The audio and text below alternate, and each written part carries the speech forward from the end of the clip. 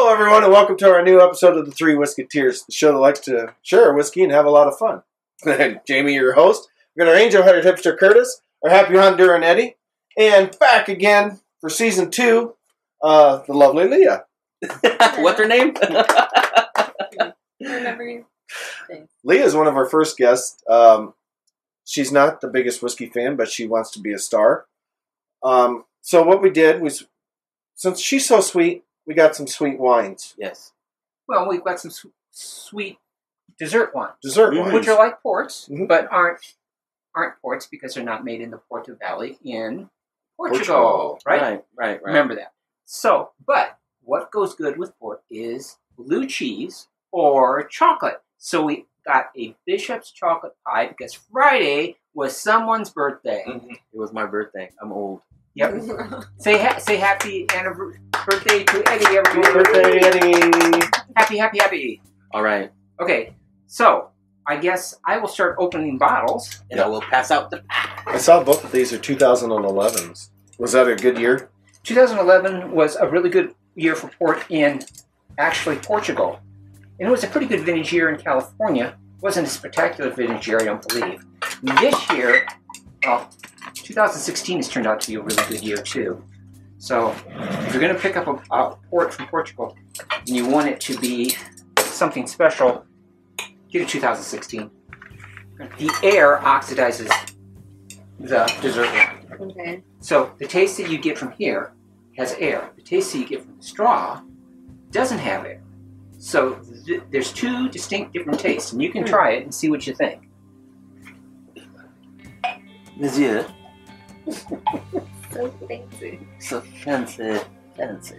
Okay, so we have a Syrah dessert wine Okay, so from California. So to be more clear, what do we do when we do this? Is that sucking, or is there like a fancy French word for it? So, have you tried it? Do you like it? Fruity. Oh Yeah, crap! fruity. This is holy sweetness. Sweet, yeah. Yeah. Now, let your palate click and try it like this.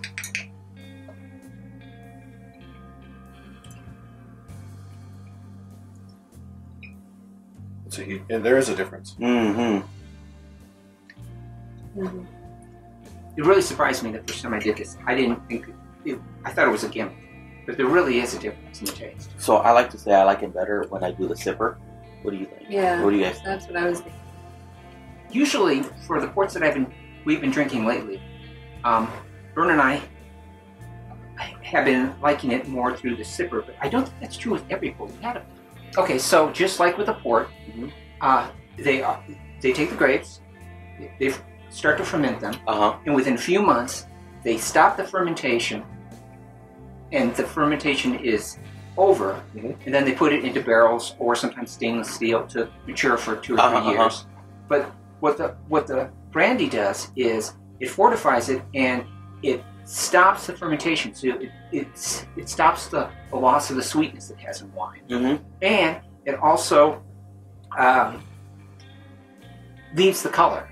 So a ruby port is going to be, bright in color, much more sweeter than a tawny port, because a tawny port is left in the barrels longer and matures longer. Okay. So it loses some of its color into the oak. It loses some of its sweetness into the oak. Okay. So that's the process. And that's the why process. is that why they like to use that in the whiskey barrels then? Or put the whiskey into the tawny barrels? Because it has more of that wine into it? It has that wine flavor embedded in the barrels, and then that gets embedded into the whiskey. Gotcha. Yeah. Okay. Okay. That makes So sense. to describe this, I think it's very sweet, and I almost think it's got like a light black licorice that flavor in there, and it's very wet. It's just like it's flooding my mouth. Oh. Okay, so we'll enjoy for a while, right? And then we'll try a Pinot Noir dessert wine, and we'll see what we think. I think. What do you think? I like it through the sipper. The sipper. Because it's cute, Yeah. or because you actually like the flavor more? Yeah, I like the flavor more. So, Curtis, we finished off the very first bottle of the Andes Wines 2011 Syrah dessert wine out of California. Andes wine. Andes?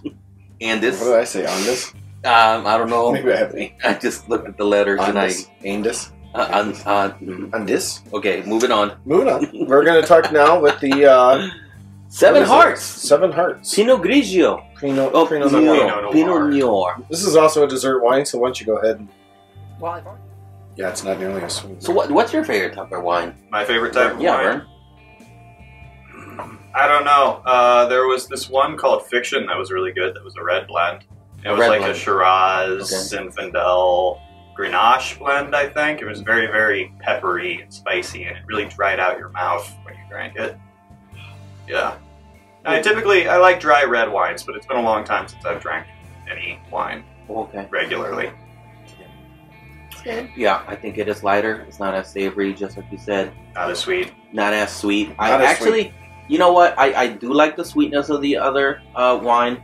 I think it may be overpowering after a couple cups. So this may be more for me, where I might have one of those and then kind of finish off the day with these. Because this is just sweet enough for me to just kind of hang in there, and it's just the end is a little bit dry, I think. And I don't know. I like it. I dig it. This tastes more like a matured port. Mm.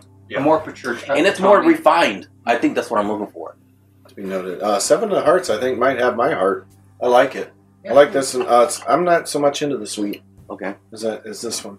I think this is just tastes more like wine to me. This tastes more like, I guess it's a dessert wine, so Yeah, it should taste like that. Yeah, I think we're supposed to just have like one cup of this with dessert. But this is not supposed to be something you kind of like drink throughout the night, like with dessert. Yeah, and that's what we're doing. What are your thoughts on this, Leah? This one I like more drinking it this way instead of out of this. You know what? I did not try that. What am I doing with my life?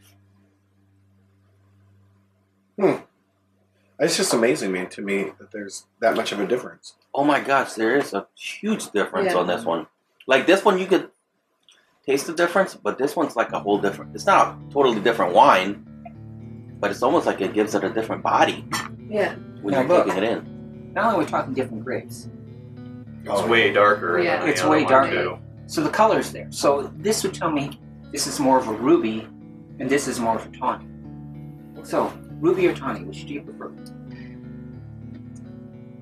I like them both, honestly. Okay, Mm-hmm. that's good. But if I was just gonna have a glass like with dessert, I'd probably go for the ruby. Yeah.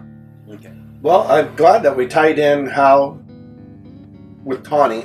That ain't a tawny, but it's Yeah, I think it is. similar. It's closer to it. Yeah. That how we get to how whiskey is affected by these barrels, stuff like that. I think that's kind of a nice little tie-in. We still get to keep the theme to our show.